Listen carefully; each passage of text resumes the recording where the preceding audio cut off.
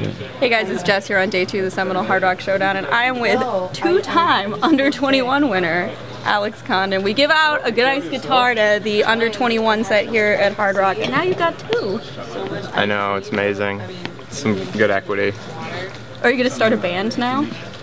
I might. Yeah. I gotta learn how to play it first. Yeah. So last year you win this guitar. Do you think to yourself, oh, maybe I should learn how to play guitar?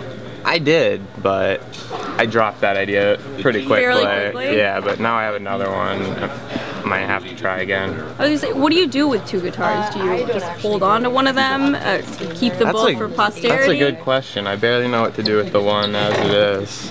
Well, and it's not just a guitar, guys. There's all sorts of Seminole Hard Rock goodies. I think you have stocking stuffers for people at least. I know, that's a good idea. Just re-gift everything. All right, the guitar is a nice plus, but you know there is a $780,000 payday at the end of this. So how's the tournament been going for you so far? Pretty slow. I've been really card dead, but I think my table draw is pretty good. And yeah, I don't know. Just looking to make some moves. I have like 30 bigs, so still have a little bit of wiggle room. All right, well, you're free-rolling a percentage of your buy-in at least. Yeah, that's nice. And hopefully you'll have more than 30 bigs to work with come next fall. We'll see. Yep. All right. All right. Good Thanks. luck.